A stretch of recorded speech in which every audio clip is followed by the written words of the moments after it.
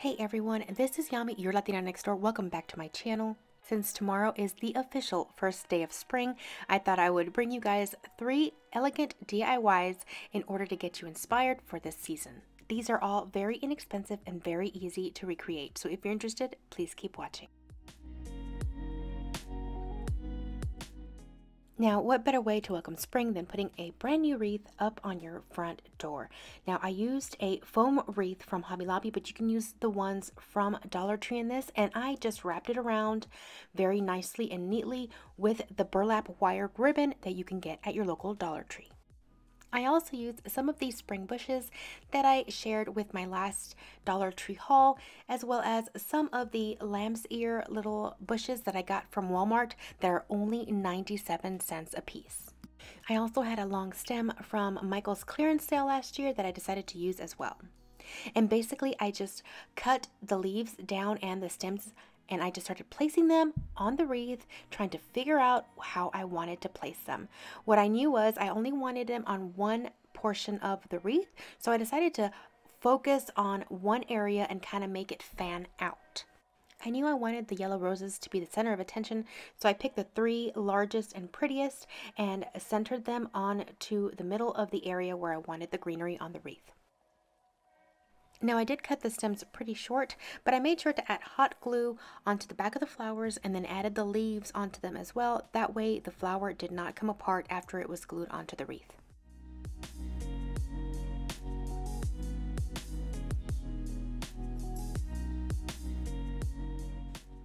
Once I was happy with my roses, then I cut down the little baby breath and I started adding it to the perimeter of the flowers.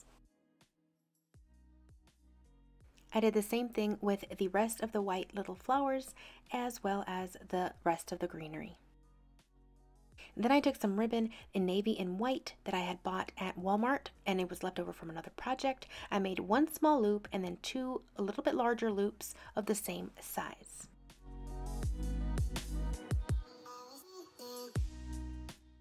Once they were dry, I took the 2 larger ones and kind of crossed them over each other, placed the small one at the very top, then took a small piece and hot glued it over the center of it to make a bow.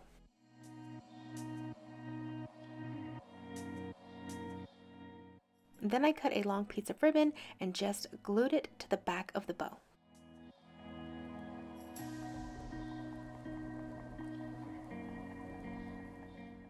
Then finally I had this large letter P for our last name, and I've had it for a while. I took some of my folk art vintage white paint and I decided to give it a little bit of a makeover. I painted it with 2 coats and I wanted it kind of like an off-white and in between white and the flowers on the wreath. Then once that was dry, I hot glued it to the wreath along with my big bow, and I must say it looks pretty awesome on my front door.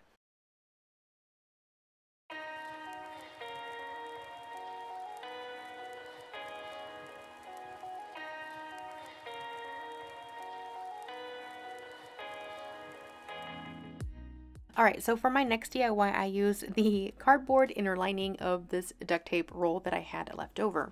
But you can use anything you have on hand as long as it is nice and round and has even sides. Next, you're going to need these wood dowels from Dollar Tree, and finally you're going to need some hot glue. So basically you are going to take the hot glue and you're going to hot glue those wooden dowels onto your container or whatever it is you're using for this. Just be sure that once you hot glue the wood stick on, that you stand it up on your surface and push down to make sure that it is lying flat and straight on the bottom portion of your container. Then simply continue to glue those little wooden dowels all around.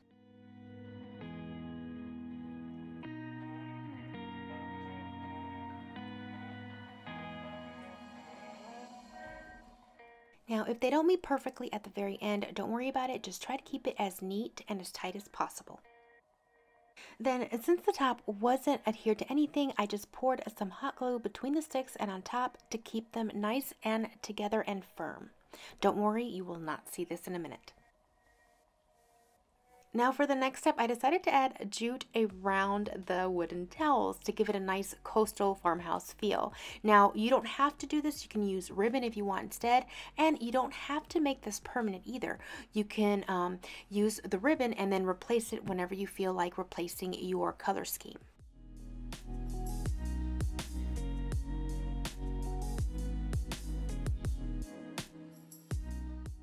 And then once that was done, I took one of the soccer balls from the Dollar Tree toy section and put it on top of my little vase. Now you can adhere it and make it permanent, or you can just sit it on top and I'll show you what I'm going to do with it.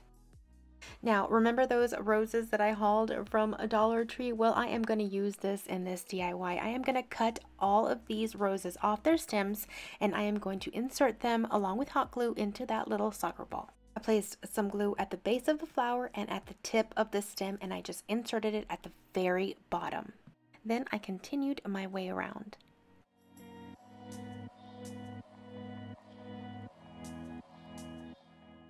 Then when I started my second row of roses, I made sure to place them above and in between the ones below.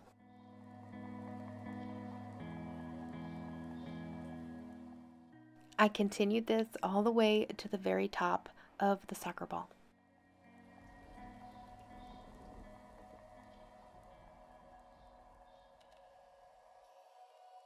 Then when it was covered, I flipped it over, and the area on the bottom that did not have any flowers, I took some of the leaves and I hot glued it around the bottom perimeter as you see here. This is going to cover that little area of hot glue on that little wooden base. Then if there were any areas where the soccer ball was peeking through, I would just hot glue some of those petals together and hide those spaces. And that was it for this one. Look how beautiful it is. It could even be a beautiful wedding centerpiece, but this will look great in your home, on a bookshelf, next to a lamp, you name it. It is so simple yet gorgeous. And another great thing about this is that if you don't make it permanent, you can just swap out the little flower balls anytime you want to adjust for the seasons.